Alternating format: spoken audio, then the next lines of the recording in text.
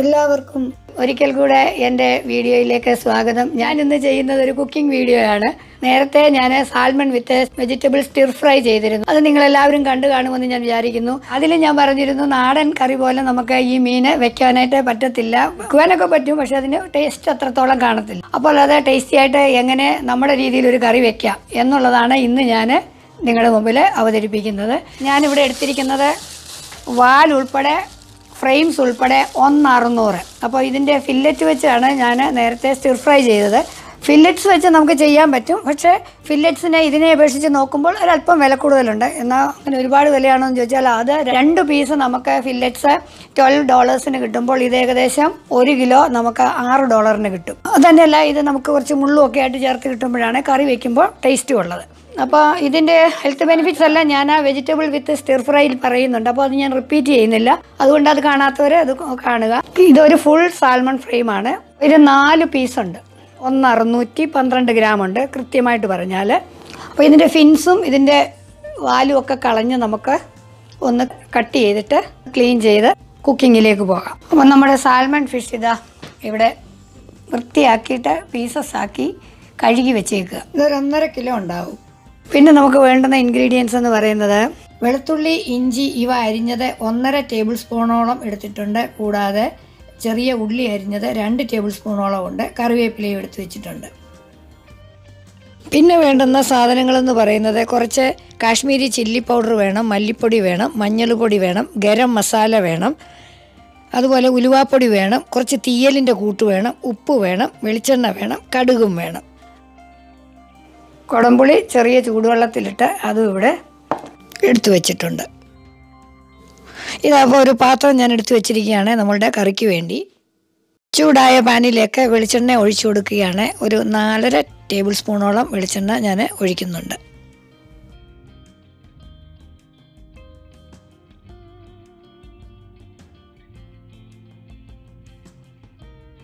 ഒന്നര ടീസ്പൂണോളം കടുക് ഞാൻ ഇടുന്നുണ്ട്. 1/4 ടീസ്പൂൺ ഉലുവ മുഴുവനായിട്ട് വേണമെങ്കിൽ നമുക്ക് ഈ സമയത്ത് ഇട്ട് കൊടുക്കാം. ഞാൻ ഇന്ന് ഉലുവ പൊടിയാണ് ചേർക്കുന്നത്. അത് നമുക്ക് കുറച്ച് കഴിഞ്ഞ് ചേർത്താൽ മതിയാവും. എടുത്തു വെച്ചിരിക്കുന്ന വെളുത്തുള്ളി ചേർക്കുകയാണ്. ഇഞ്ചി ഒന്നൊന്ന് വാടി വരുമ്പോൾ നമുക്ക് ചുള്ളി അരിഞ്ഞതും ഇട്ട് കൊടുക്കാം. ഉള്ളി ഒന്ന് വാടി വരട്ടെ. തീ ഒരല്പം കൂടുതലായതുകൊണ്ട് ഞാൻ കുറച്ച് വെച്ചിട്ടുമുണ്ട്. ഒന്ന് മാറ്റി വെച്ചുകൊണ്ടാണ് മുളക് പൊടി ഇടാൻ പോകുന്നത്.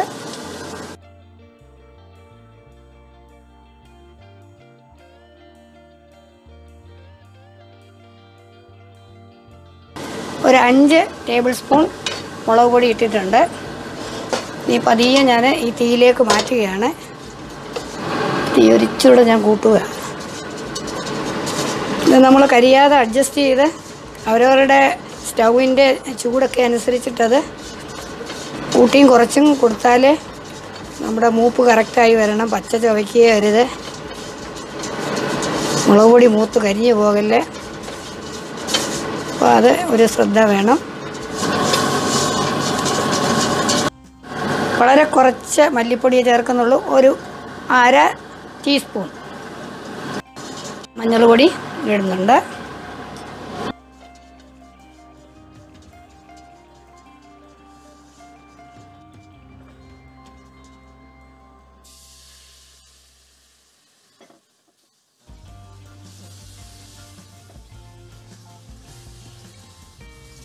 അപ്പോൾ നമ്മുടെ മുളക് പൊടിയുടെ പച്ചമണമൊക്കെ ഒന്ന് മാറിക്കഴിഞ്ഞപ്പോൾ ഞാൻ കുറച്ച് വെള്ളം ഒഴിച്ച് കൊടുത്തിട്ടുണ്ട്. അപ്പോൾ നമുക്കൊന്നുകൂടെ ഒന്ന് അരപ്പെല്ലാം ഒന്നുകൂടെ ഒന്ന് മൂത്ത് വരണം. ഇതിനകത്ത് നമ്മുടെ എണ്ണയൊന്ന് തെളിഞ്ഞ് വരണം. മാംസം മാത്രമായിട്ട് നമ്മൾ കറി വെച്ച് കഴിഞ്ഞാൽ അതിലേക്ക് പുളിയെ, എരിവ്, ഉപ്പൊക്കെ പിടിക്കാനായിട്ട് ഇച്ചിരി ബുദ്ധിമുട്ടുള്ള ഒരു മീനാണ്. അതുകൊണ്ട് അത് അങ്ങനെ തന്നെ വെച്ചാൽ അതിനൊരു ടേസ്റ്റ് ഇല്ല. നമ്മൾ സാധാരണ വെക്കുന്ന പോലെ വെച്ചാലും ഒരു ടേസ്റ്റ് ഇല്ല. അതുപോലെ നമ്മൾ സാധാ മീൻ കറി വെക്കുന്ന അത്രയും പുളിയും ഇതിന് ചേർത്താലും നമ്മൾ വിചാരിക്കുന്ന പോലെ ഒരു ടേസ്റ്റ് വരത്തില്ല. അപ്പോൾ കുറച്ച് പുളിയേ ചേർക്കത്തുള്ളൂ.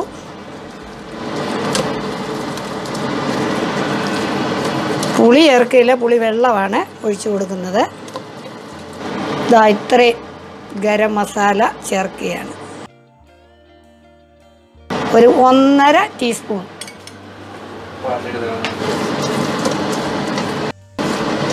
ഈ ഒമേഗ 3യും വിറ്റമിൻ ഡിയും ഒക്കെ ധാരാളമുള്ള ഒരു മീനാണ് നമ്മുടെ സാൽമൺ എന്ന് പറയുന്നത്. നമ്മുടെ അരപ്പ് മൂത്ത് എന്നുള്ളതിനൊരു തെളിവാണ്. നമ്മുടെ അരപ്പ് ഇങ്ങനെ ഉരുണ്ട് ഒറ്റയായിട്ട് വരും, ഒരു ബോളായിട്ട് വരും. അപ്പോൾ ഇതിലേക്ക് ഞാൻ കുറച്ച് വെള്ളം ഒഴിക്കുകയാണ്. കുറച്ച് പുളിവെള്ളവും കൂടി ഒഴിക്കാൻ പോവാണ്.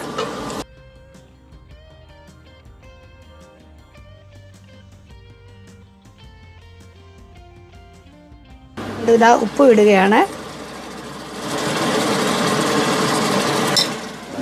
ഉപ്പ് ആവശ്യത്തിന്, അവരവരുടെ ആവശ്യത്തിന് ചേർക്കുക.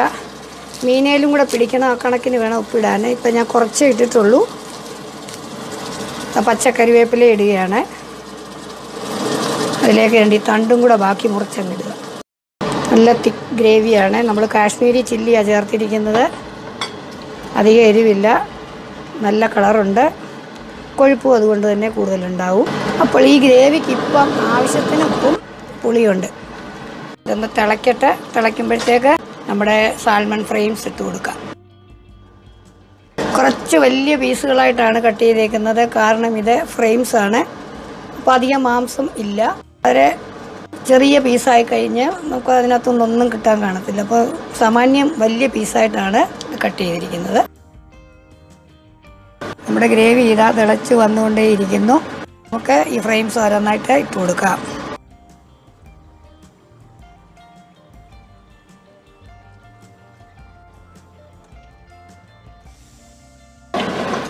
ഇനി ഒന്ന് ചുറ്റിച്ച് കൊടുക്കുകയാണ്. ഇച്ചിരി വെള്ളം ഇറങ്ങുമ്പോൾ ഇതിൻ്റെ മേലേക്ക് വരും. വേകുന്നതിന് മുമ്പ് ഞാൻ ഇങ്ങനെ ഇളക്കുന്നുണ്ട്. മീന് വെന്ത് കഴിഞ്ഞാൽ ഇങ്ങനെ ചെയ്യല്ലേ, പൊടിഞ്ഞു പോവും. മീൻ ഞാൻ തീ കുറച്ചിടാനായിട്ട് പോവുകയാണ്. എന്നിട്ട് നമുക്ക് അടച്ചു വെക്കാം. അപ്പോൾ ഇതിൻ്റെ മേലെയോട്ട് ഇനി വെള്ളം വരും. ഈ മീനിനുള്ളിൽ കുറച്ച് വെള്ളമുള്ളത് ഇറങ്ങി വരും. കുറച്ച് പുളി കുറവുണ്ട്. അപ്പം ഞാനത് പുളി വെള്ളം മാത്രം ഒഴിക്കുന്നത്, പുളി ഇതിനകത്തേക്ക് ഇടുന്നില്ല. കുറച്ച് മീനിന് ആവശ്യമായ ഉപ്പും കൂടി ഇപ്പോൾ ഇടുകയാണ്. നമ്മുടെ ഗ്രേവിക്ക് ആവശ്യമായ ഉപ്പ് നേരത്തെ ഞാൻ ഇട്ടിരുന്നു.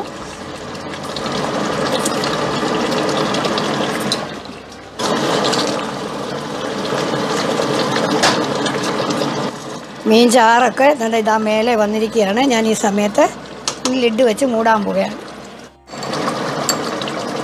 മീൻ പാതി വേവ് എത്തിയിട്ടുണ്ട്. ഒരു 5 മിനിറ്റ്സ് ആയിട്ടുണ്ടാവും.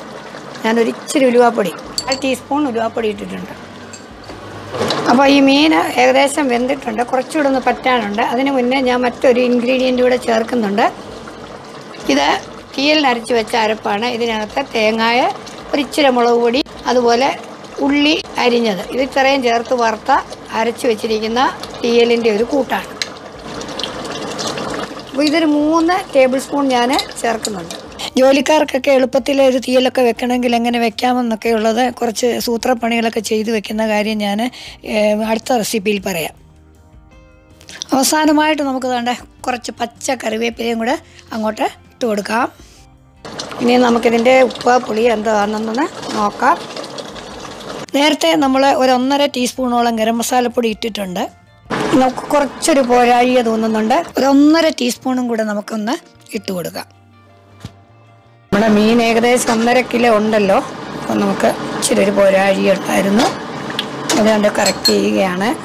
ഞാൻ ഒന്നുകൂടെ നടച്ച് ഒരു 2 മിനിറ്റും കൂടെ നമുക്കായാൽ നമ്മുടെ മീൻ കറി ഇവിടെ റെഡിയാണ്. സാൽമൺ മീൻ കറി റെഡി ആയിട്ടുണ്ട്. വളരെ ടേസ്റ്റിയാണിത്. നമ്മൾ വെച്ച് നോക്കണം. മീനിൻ്റെ ചാറൊക്കെ നല്ല കൊഴുത്തിട്ടുണ്ട്. നല്ല അടിപൊളി ടേസ്റ്റാണ്. ഞാൻ രുചിച്ച് നോക്കി. ഉപ്പും പുളിയും എല്ലാം നല്ല കറക്റ്റായിട്ടുണ്ട്.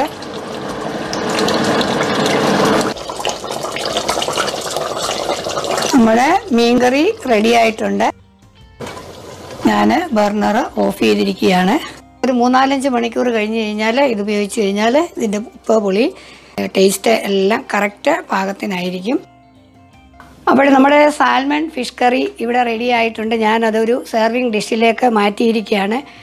ഈ ഫിഷ് കറി ഞാനൊന്ന് ടേസ്റ്റ് ചെയ്ത് നോക്കിയപ്പോൾ പഴയ ഒരു നൊസ്റ്റാൾജിക് ഫീലാണ് കിട്ടിയത്. നമ്മുടെ ആറ്റുവാളയില്ലേ, ആറ്റിലെ മീൻ കൂട്ടിയിട്ടുള്ളവർക്ക് അതിൻ്റെ ടേസ്റ്റ് നന്നായിട്ടറിയാം. ആറ്റുവാള വളരെ ടേസ്റ്റി ആയിട്ടുള്ളൊരു മീനാണ്. ആ മീൻ ഇപ്പോൾ കിട്ടുവാനായിട്ട് ചാൻസ് വളരെ കുറവാണ്. പലർക്കും പഴയ ആൾക്കാർക്കൊക്കെ ഓരോ രാജ്യങ്ങളിലും ഓരോ സ്ഥലങ്ങളിലൊക്കെ ആയിരിക്കുമ്പോൾ ആ മീൻ കൂട്ടിയിട്ടുള്ളവർക്ക് അതിൻ്റെ ടേസ്റ്റ് അറിയാവുന്നവർക്ക് പകരം ഈ സാൽമൺ ഫ്രെയിംസ് വാങ്ങിച്ചിട്ട് ഇതുപോലെ കറി വെച്ച് കഴിഞ്ഞാൽ ആ ടേസ്റ്റ് നമുക്ക് കിട്ടുന്നതായിരിക്കും. അപ്പം നിങ്ങളിതെല്ലാവരും ഒന്ന് ട്രൈ ചെയ്ത് നോക്കണം. അതുപോലെ ഒരുപാട് ഹെൽത്ത് ബെനിഫിറ്റ്സും ഇതിന് ഉണ്ടെന്ന് ഞാൻ പറഞ്ഞല്ലോ. അപ്പോൾ കിട്ടാൻ ചാൻസ് ഉള്ളവരൊക്കെ വാങ്ങി ഇത് കറി വെച്ച് നോക്കുകയും കഴിക്കുകയും ചെയ്യുക. എല്ലാവരും ഹെൽത്തി ആയിട്ടിരിക്കുക. അപ്പോൾ എൻ്റെ വീഡിയോ ഇതുവരെ കാണാത്തവരാരെങ്കിലുമാണ് ഈ വീഡിയോ കാണുന്നുണ്ടെങ്കിൽ സബ്സ്ക്രൈബ് ചെയ്യുവാനും മറക്കല്ലേ. പുതിയ ഡിഷസുകളും പുതിയ വീഡിയോകളുമായിട്ട് പിന്നെയും കാണാം. അതുവരേക്കും bye bye, take care and may God bless you all.